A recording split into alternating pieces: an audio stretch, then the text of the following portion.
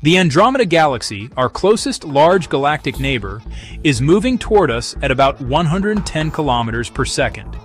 That's roughly 250,000 miles per hour. Astronomers predict that in about 4 to 5 billion years, the Andromeda Galaxy and our Milky Way will collide in a spectacular cosmic event. But don't worry. Even though both galaxies contain billions of stars, the space between stars is so vast that most stars won't actually hit each other. Instead, they'll pass by and rearrange under gravity's pull, forming a brand new, larger galaxy, sometimes called Milkomeda or Milkdromeda. During this process, the night sky will look breathtaking, filled with swirling stars and glowing gas clouds stretching across the horizon.